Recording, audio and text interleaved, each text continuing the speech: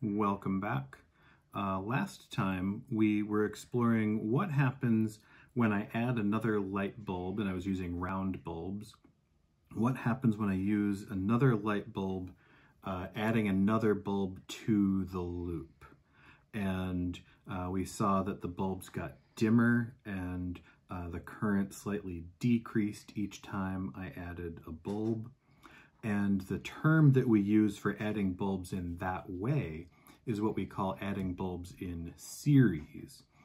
Series is when we are putting things into the same loop. And now I want to explore a different way of adding more bulbs by adding bulbs each in their own loop, by adding more loops rather than adding bulbs to the same loop.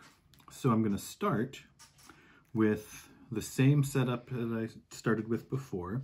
I have a 2-cell battery with just one bulb, and I want to get a reading for the compass.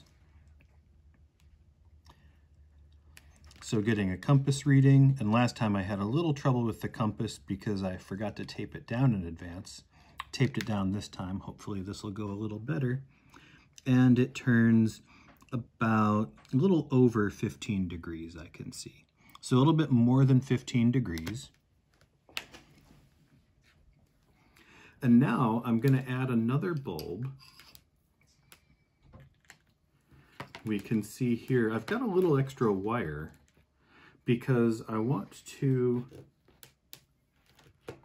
make another loop. I don't want to interrupt this loop at all. I want this loop to still exist, but I want this bulb now to have its own loop.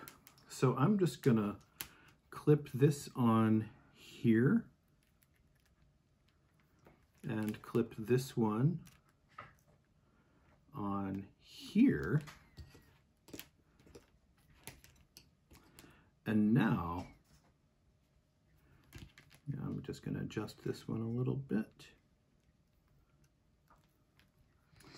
And now I can see that these are glowing differently than they did when I made the 2-bulb series.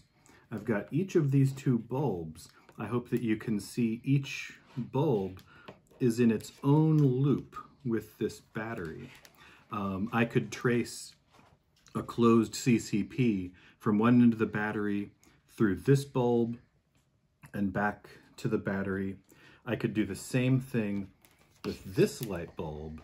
I can trace out a closed CCP from the battery through this bulb and back, and neither one of those closed CCPs passes through both bulbs because they're each on their own loop.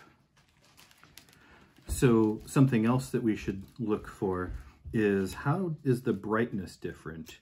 When I just had one bulb, that's the brightness. Now I add that second bulb on its own loop, and I can see maybe just the tiniest of shifts in the brightness of that bulb. These 2 bulbs look to me to be about equally bright. And depending on the exact direction that you look at the filament, it might look slightly different. But when I look up close at these, they look pretty much the same. And adding the second one didn't seem to have any significant effect on this one. I am curious, though, about the current in this wire. And this wire is still the same wire as before, connected to the battery here at the negative end. And there was no reason why I chose the negative end other than it was easier to connect and disconnect. And we should notice that the split for those 2 loops is coming somewhere after here. So both loops have this wire as part of their loop. And that is something that is worth noticing. So I'm going to get a check on the compass reading. And wow, I get a bigger number.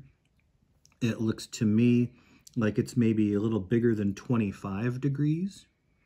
So that number is very definitely larger than it was before. maybe up to 30 degrees, somewhere 25 to 30 degrees. Cool. And I've got a third bulb.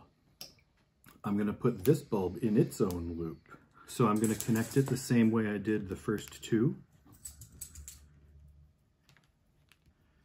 Connect here. Connect here.